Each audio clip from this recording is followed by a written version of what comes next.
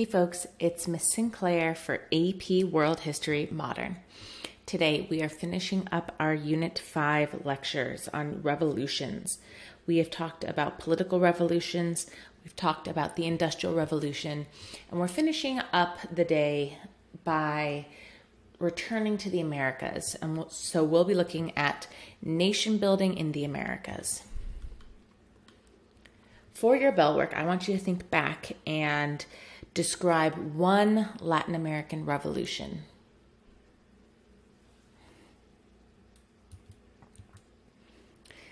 What we will be talking about today aligns with AP topic 5.8. So this topic looks at the reactions to the industrial economy. So I would like you to explain the causes and effects of calls for changes in industrial societies between 1750 and 1900. Remember that causation is one of those AP historical thinking skills that I want you to be able to master. So let's do a little bit of thinking back. It's been a while since we talked about Latin America. So who was Benito Juarez and what was La Reforma? You can look in your notes if you need to. You don't need to write this down anywhere, but I just want you to sort of get thinking, maybe jot down a couple notes of what do you remember about our Latin American revolutions. Okay, let's get started. So today we're going to be talking about the Americas in general. That is going to include North America, Anglo-America, as well as Latin America. So one of the things that we see emerging in the 19th century are these personalist leaders. So a couple things to keep in mind. First, the Americas are our first colonies to become independent. Makes sense. They're our first regions to be colonized. We're going to spend a lot of next unit talking about how Europe is going to be colonizing Africa and parts of Asia. And so their revolutions and their attempts at independence aren't going to come until the 20th century. So you sort of have two waves of colonization and thus two waves of independence. Your first wave of colonization is going to be in the 16th century, and your first wave of independence will be in the 18th and 19th centuries. So we're going to be looking at the way these new nations, which are completely unique, and in many ways they're going to be very distinct from what we see in Africa and Asia, how these new nations grapple with self-governance. One of the things that's going to make our states in the Americas so distinctly different from colonies in Africa and Asia is going to be the population. Because of the dramatic population loss due to disease and violence with our first wave of conquistadors, you have these nations have been repopulated by descendants of Europeans, by people of mixed race, by African slaves. And so in Africa and Asia, the independence movements will have to grapple with historical power dynamics, ethnic rivalries. These regions are already going to be populated and will remain populated despite European governance. In the Americas, however, the native populations were decimated and the land was predominantly repopulated by Europeans, by migrants, either victims of forced migration or voluntary migration. So keep that in mind. That's our context here. As these new nations begin to grapple with power and self-governance and how to govern their own population and how to take their place on the global stage, you see the rise of these personalist leaders. So a personalist leader is a political leader who relies on their charisma and their ability to direct citizens outside of the law. So a great example of this in South America would be Jose Antonio Paez of Venezuela. He was born poor, uneducated, but he's strong, he's smart, he's brave, and he's going to be an effective guerrilla leader fighting against the Spanish, and it will help him to build a powerful political base. Paez is going to really dislike any limits on presidential power. So he's not a fan of any of these constitutions that try to prevent a single executive from having absolute power, right? And that's the whole point of a constitution, is to keep power distributed. Simón Bolívar wanted a pan-American state in South America, right? Kind of like the US. So you'd have like the United States of North America, and then you'd have like the United States of South America, where under one government, you would have Venezuela, Colombia, Peru, Ecuador. Paez doesn't want this. He wants power for himself. He doesn't want to give up any power. Another example of a personalist leader is going to be Andrew Jackson in the United States. Born poor in Tennessee, self-made man, military hero, messy personal life. He's extremely popular among frontier residents, urban workers, and small farmers. He's brave, he's individualistic, and he will challenge authority. Right, so here's the main idea about these personalist leaders, is they are coming from the outside, right? They are not part of the establishment, imagine the quotation marks around that word. They're not coming from traditional sources of power. They're not born into wealth. They're not born into power. They work their way up, and this is going to make them very appealing to the masses.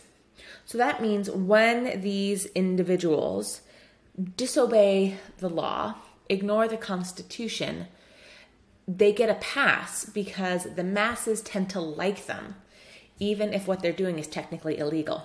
Great example for Andrew Jackson. He is going to kick the Cherokee out of Georgia. It's known as the Trail of Tears. He's going to send them to a reservation in Oklahoma where thousands will die. It's a devastating loss of culture and identity. And the Cherokee Nation is going to sue. They're going to sue the Jackson administration all the way up to the Supreme Court. And the Supreme Court under John Marshall,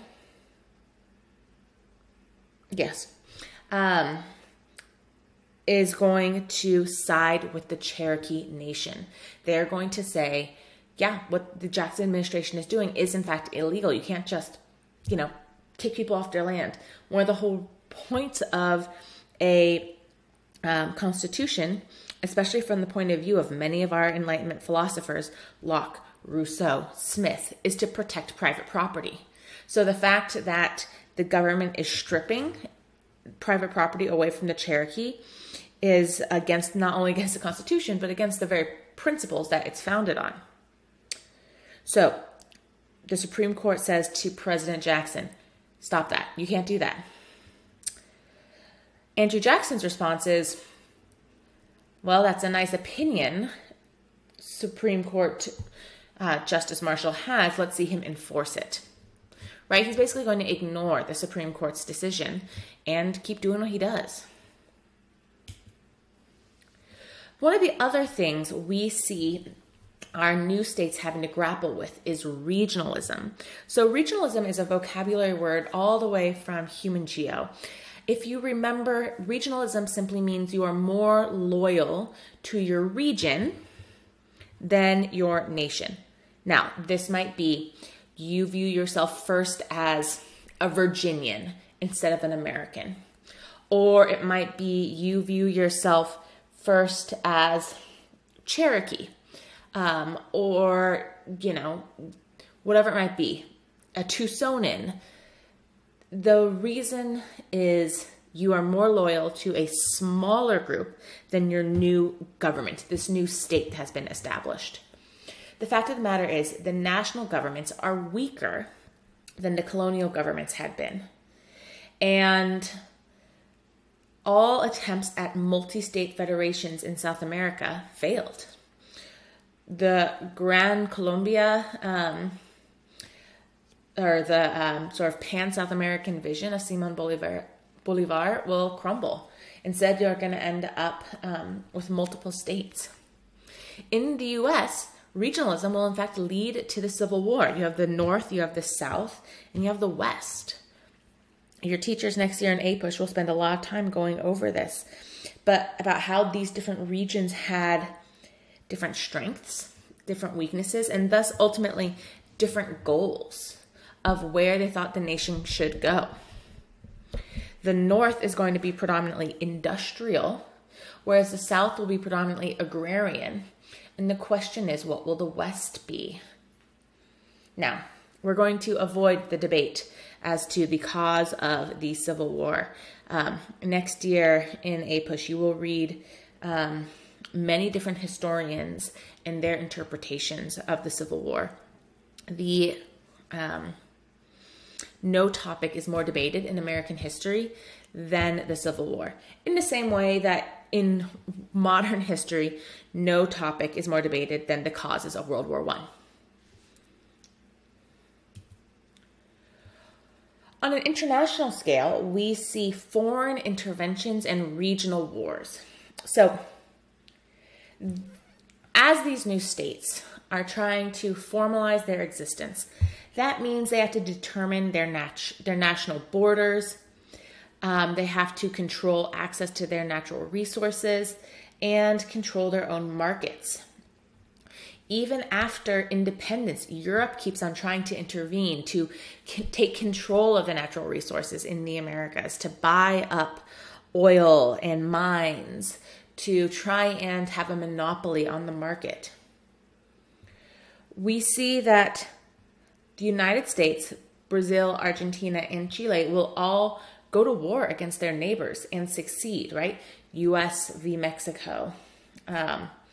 Brazil against like Uruguay, Argentina against Uruguay, Chile against Argentina. So it's going to make US, Brazil, Argentina, and Chile really regional powers. The US will in fact go to war against the UK in the War of 1812, and then the US will go to war against Spain in 1898. We also see the U.S. involvement on an international scale. So the Monroe Doctrine will come out in 1823, and it's essentially a hands-off policy. So President Monroe will issue this document that says, hey, Europe, the Western Hemisphere is independent. You keep your hands off of all of the Americas or else. To which Europe says, okay, that's cute. Like, all right, America, like United States, like you're adorable. But the Monroe Doctrine is backed up by Britain. They say, yes, we support the Monroe Doctrine. And if you go against it, you have to mess with us as well. And Britain's a much more powerful state. And so the Monroe Doctrine is primarily honored. So why wouldn't Britain want other countries involved? Well, the other countries who might be intervening in South America, in the Americas, would be their rivals, right? They already have close trade relationships with Canada and the United States, and they are building up close trade relationships with Latin America. They don't want their traditional European rivals taking control of any of that region. We see American industries seeking new markets and new materials after the American Civil War, which ends in 1865. And one of the places they're going to seek this is in Latin America. So you're going to see the creation of these sort of banana republics, not the clothing store, but places where American industrialists will go down and take control of resources, will overthrow governments to keep a monopoly on agriculture. And in fact, it will get to the point where the U.S. wants to build a canal between the Atlantic and the Pacific Oceans, and the place to do it is Panama. However, the territory of Panama is in fact part of the state of Colombia. So the U.S. will back an independence movement in Panama, and the part of the agreement is if we help you get your independence, you let us build a canal, and also we own the canal. And it works. Okay, but what about the indigenous peoples? What about all of the native peoples still living in the Americas? Well, the relationship with indigenous populations will be shaped by both diplomacy and war. The Spanish, Portuguese, and British colonial governments had all restricted the expansion of settlements into territories occupied by indigenous populations.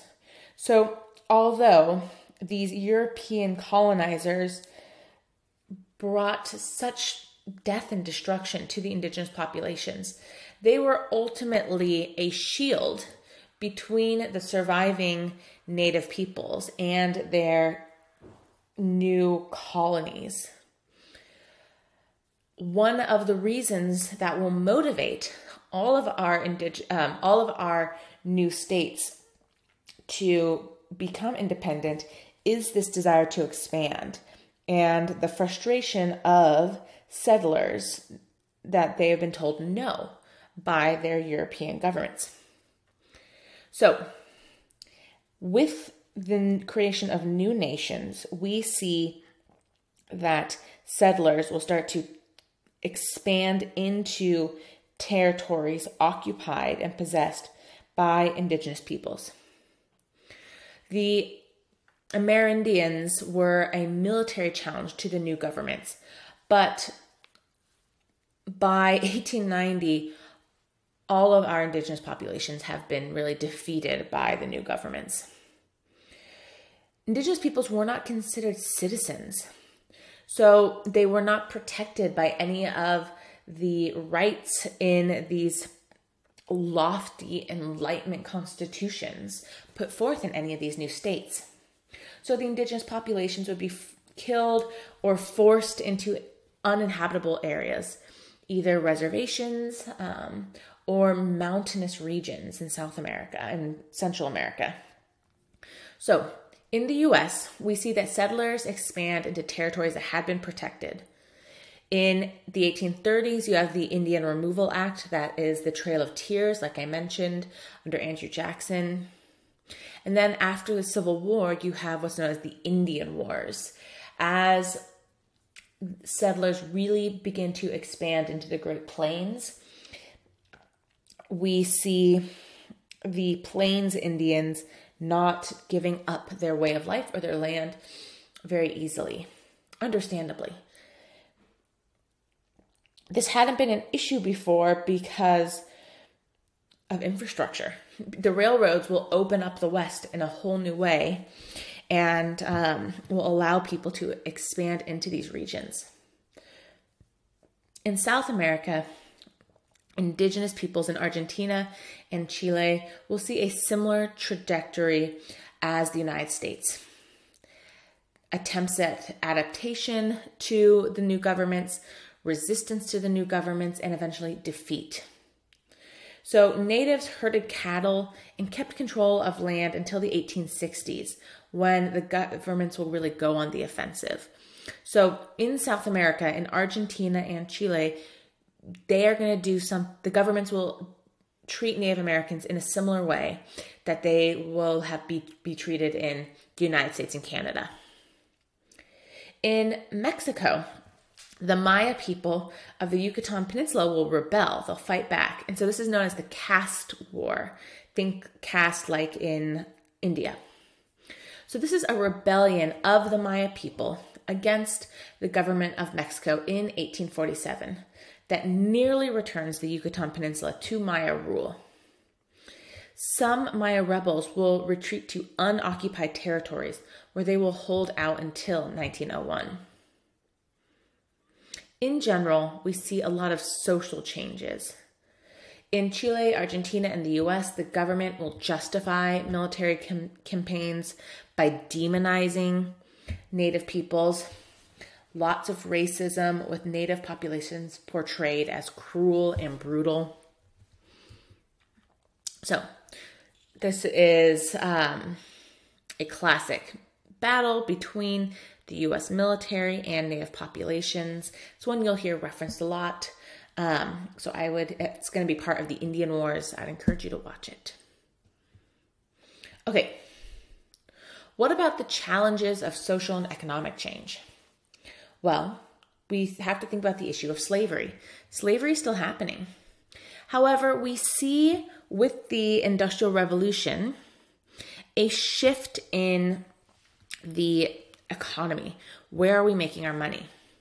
And in Britain, especially as the economic motivation, the profitability of slavery starts to go down, or rather, the Industrial Revolution and manufacturing is so much more profitable that the economic incentives for slavery start to decrease. So you have the rise of abolitionists. Abolitionists are people who advocated for the abolition of slavery. So they want to get rid of slavery. After the independence of South American countries, the international Atlantic slave trade stops.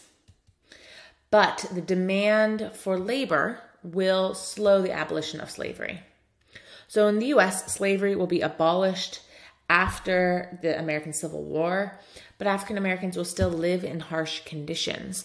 Despite slavery being illegal in the Constitution, many other laws are passed in states to keep African Americans disenfranchised, to keep them out of economic prosperity, to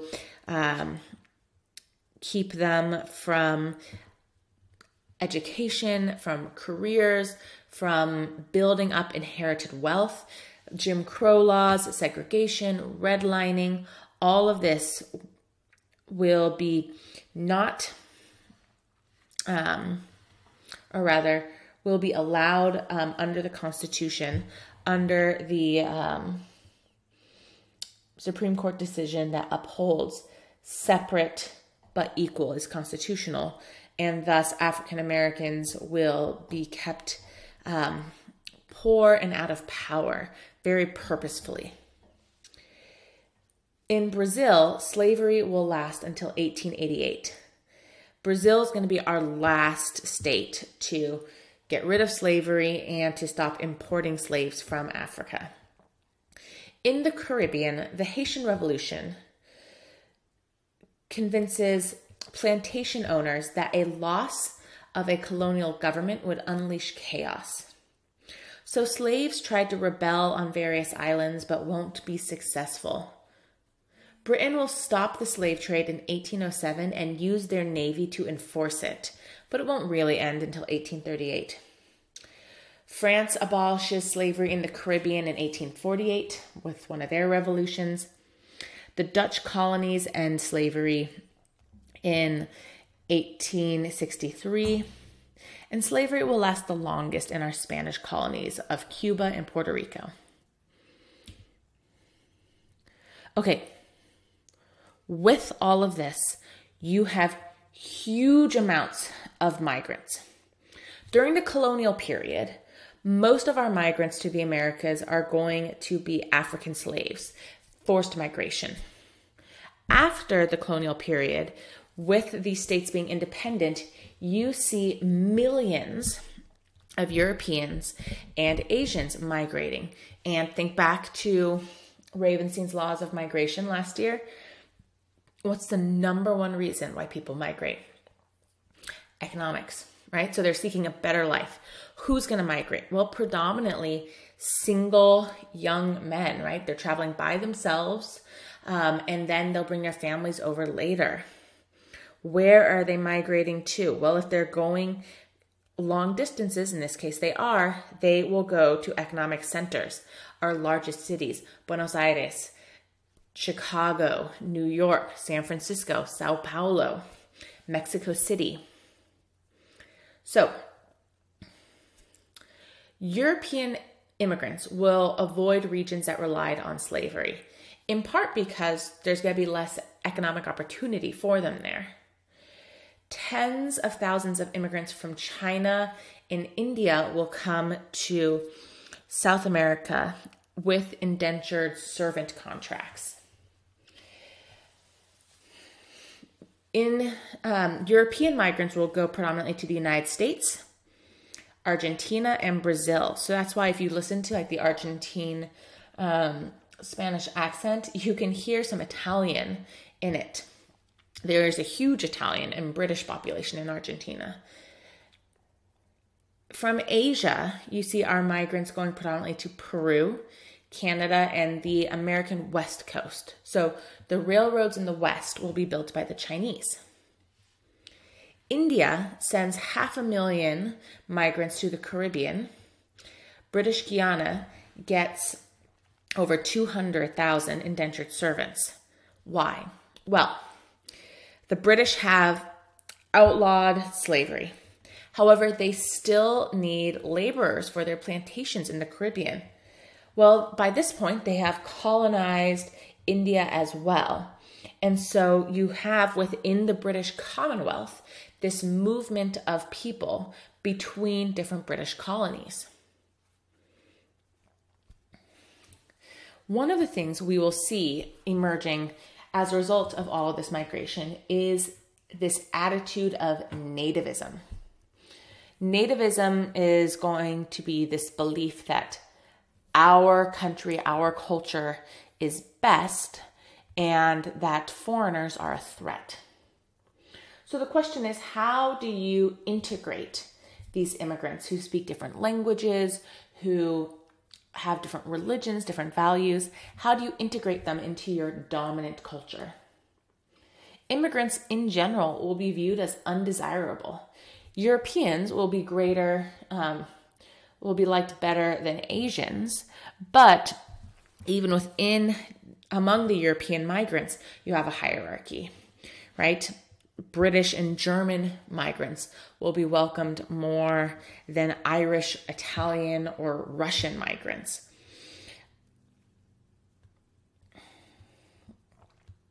In the US, you will have anti-Chinese riots, and in 1883, the Chinese Exclusion Act.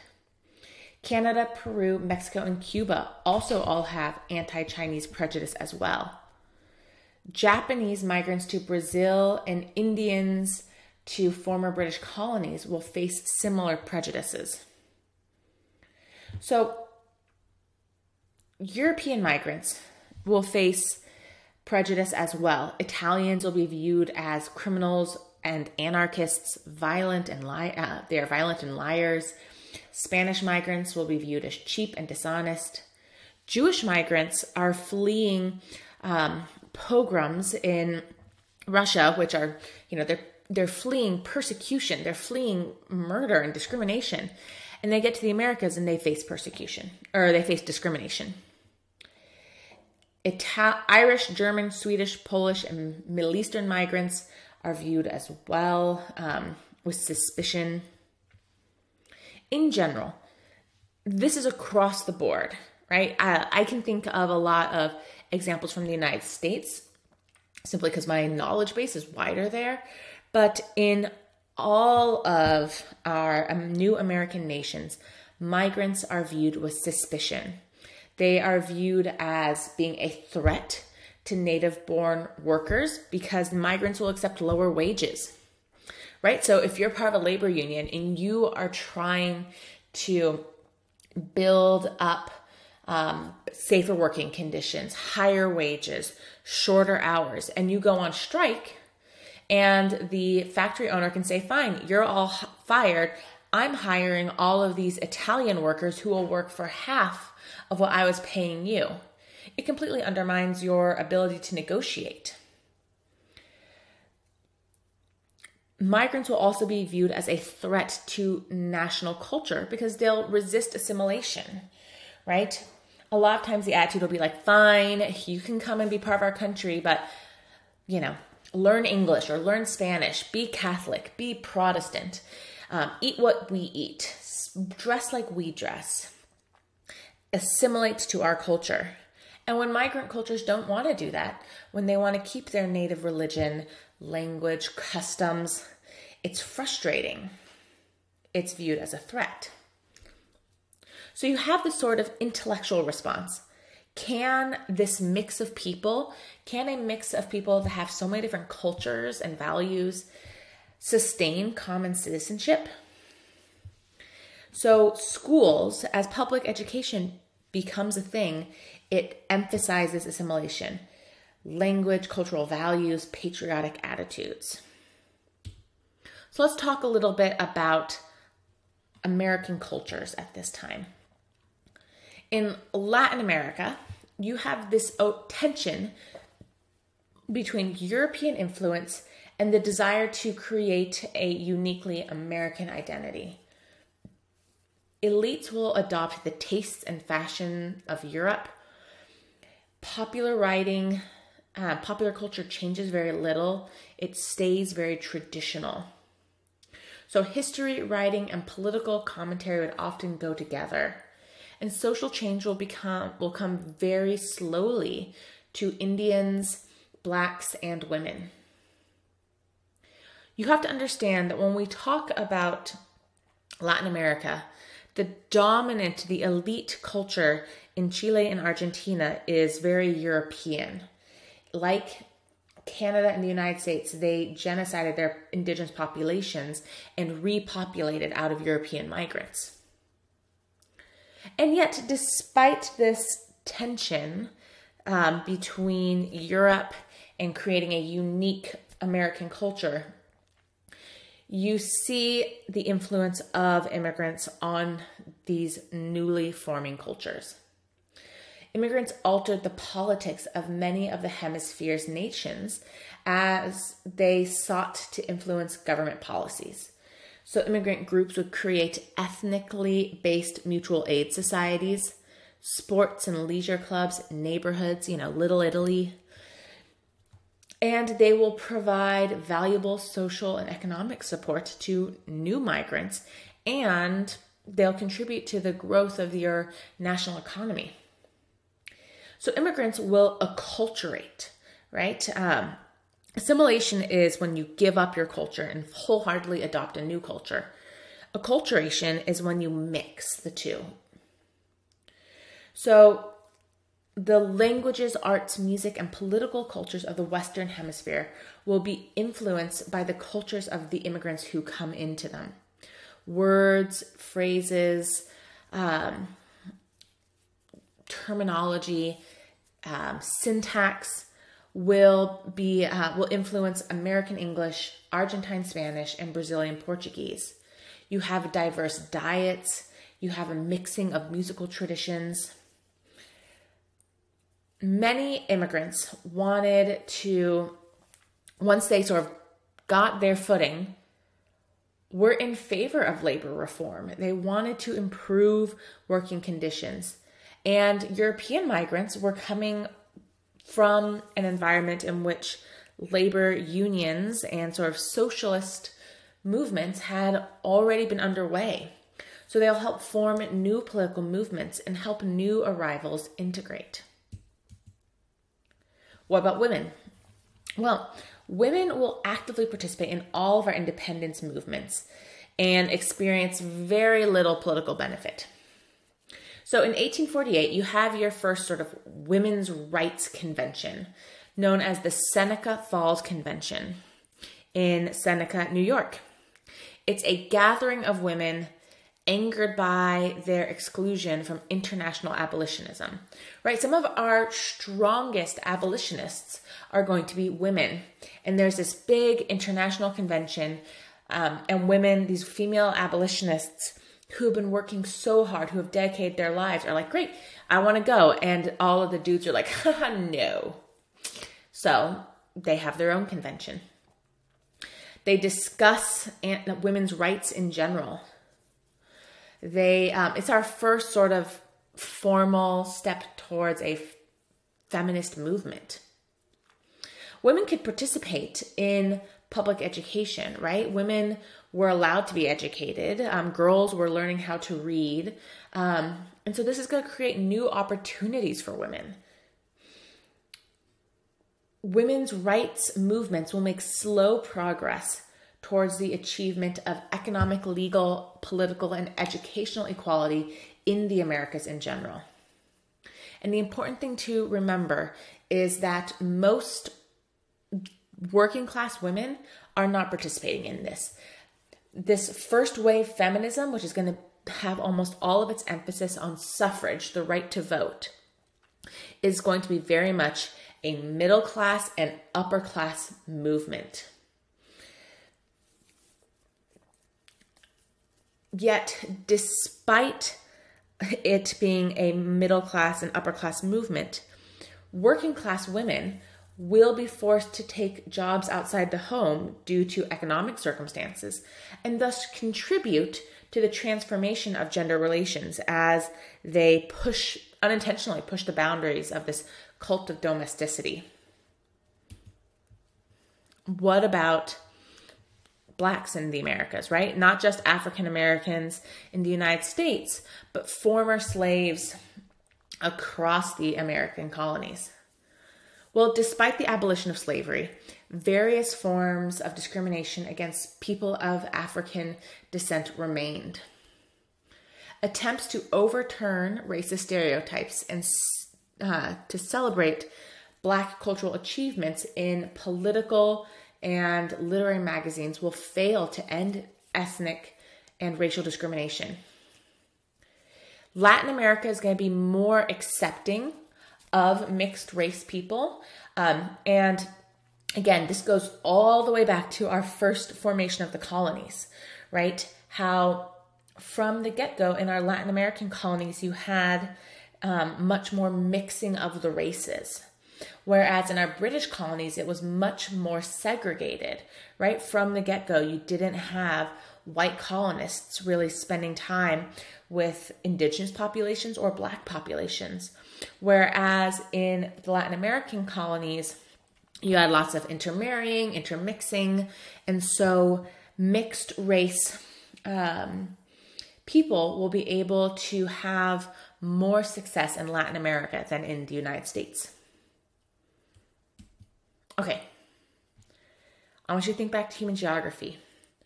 What is development? When I say, oh, this is a developing country, this is a developed country, what do I mean?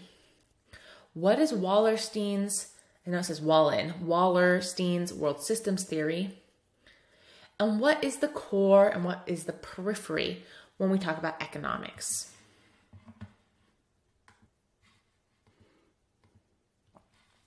So let's talk about economics in this system. Well, one of the challenges is how do you confront the socio-political problems that already existed and the way they are going to change as the Americas start to industrialize.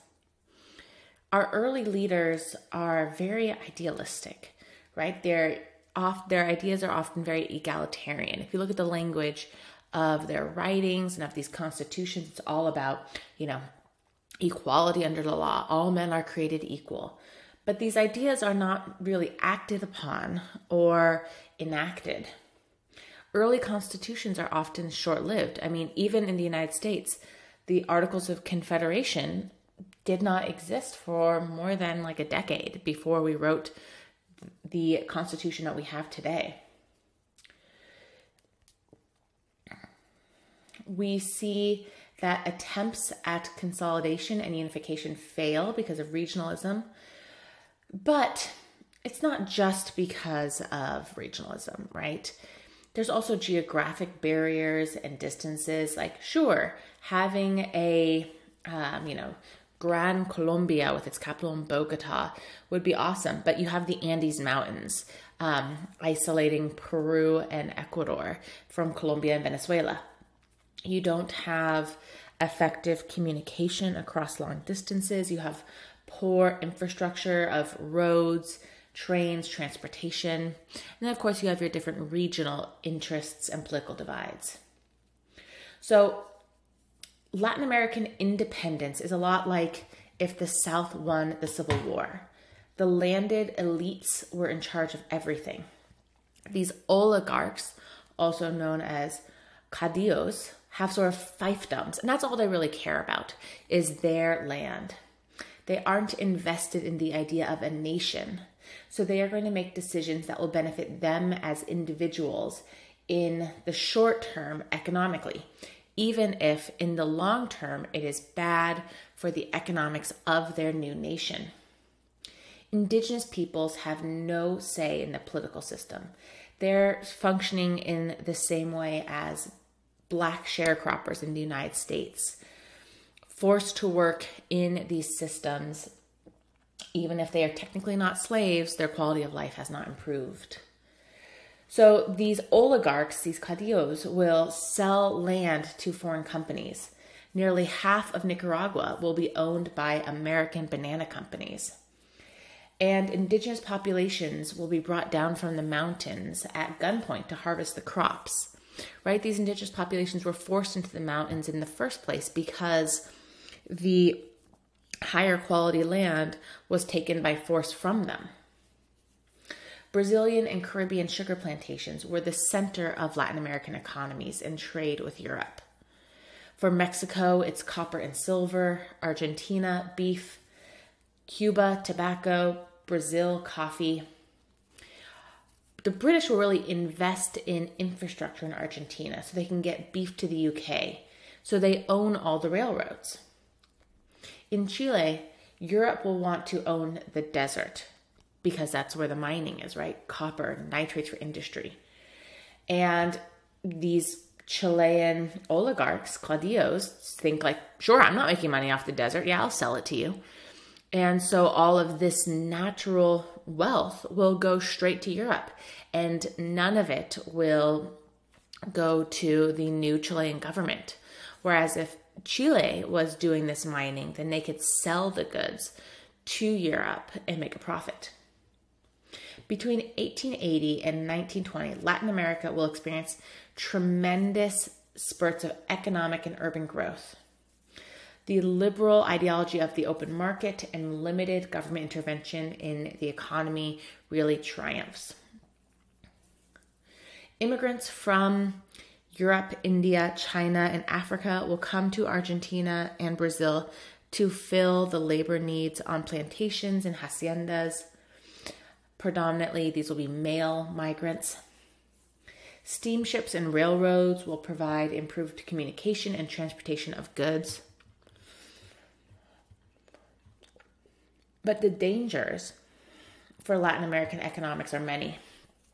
Latin American ports open them up to global trade, which introduce foreign goods to the region. And so they become really dependent on the importation of foreign goods and the exportation of raw materials to European markets, as well as foreign loans.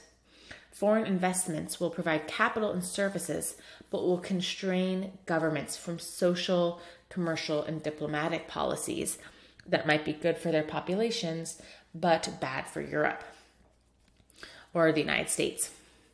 Foreign entrepreneurs and bankers, predominantly again European and American, will enter Latin America and control whole industries, banks, transportation, and infrastructure, and locals will be pushed out.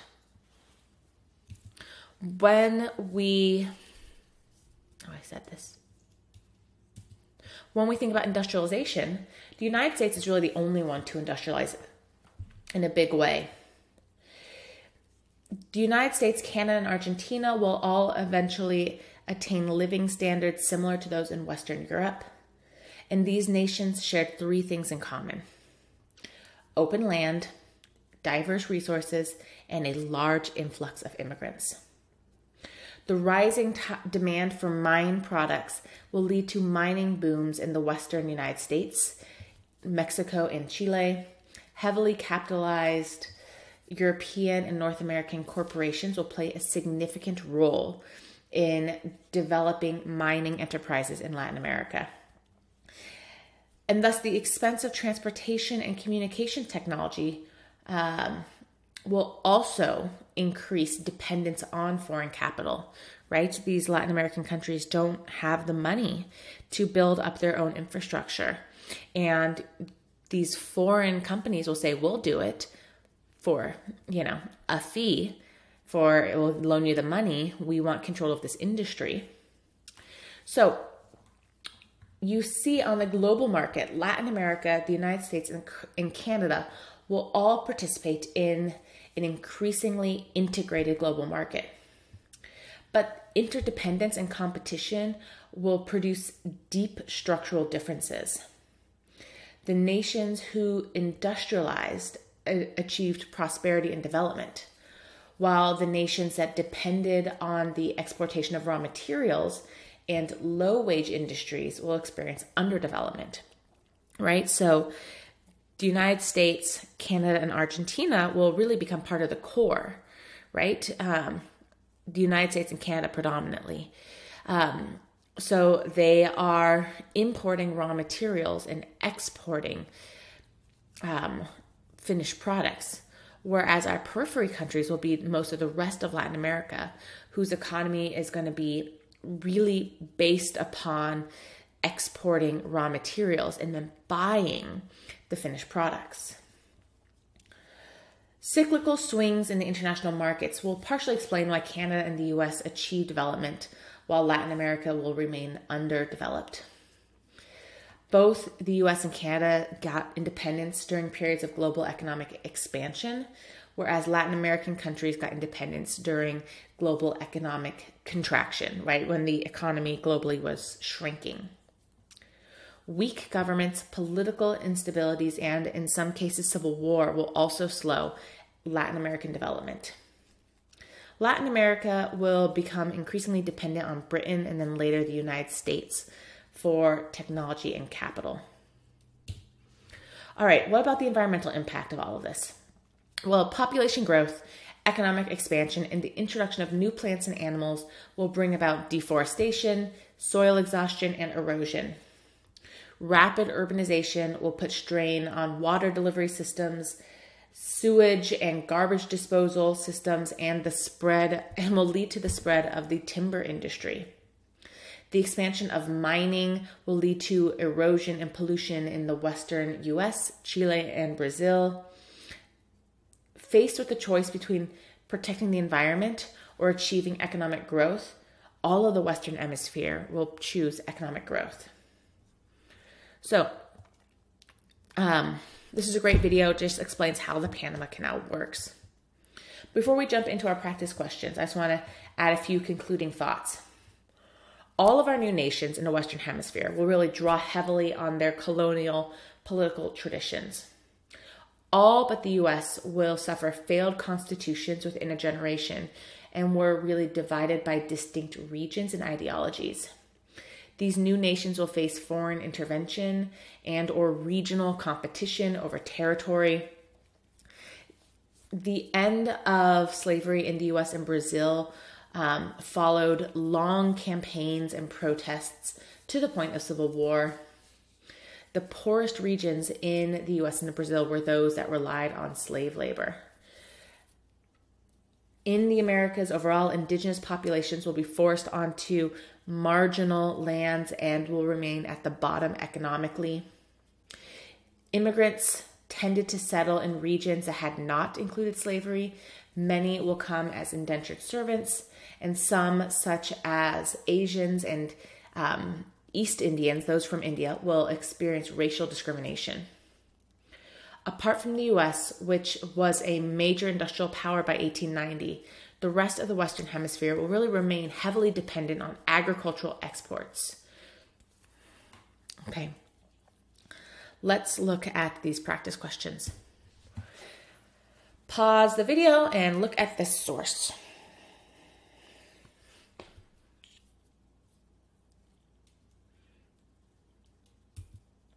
In the 19th and early 20th centuries, what became the focus of the reform movement that initiated this passage?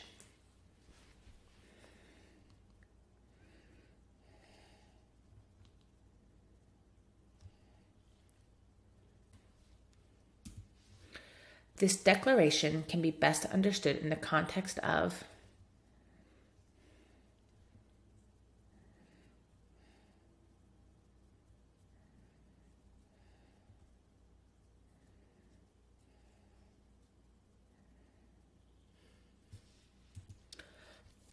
the concepts outlined in the first part of this passage were previously used in the late 18th century as an argument for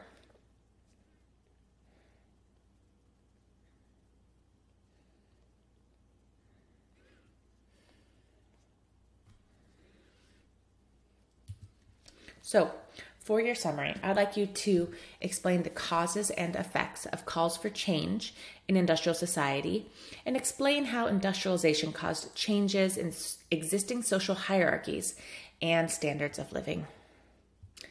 Thanks for listening. If you have any questions, please ask. Have a great day.